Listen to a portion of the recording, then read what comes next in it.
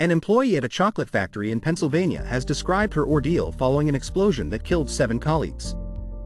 Speaking from her hospital bed, Patricia Borges said that just before the explosion she and colleagues complained about the smell of gas but no action was taken.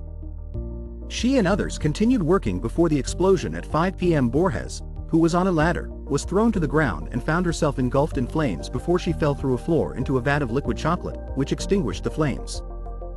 Borges said she then broke both heels and her collarbone and waited for rescue for 9 hours in the basement of the factory, where she was found after being heard by search and rescue dogs.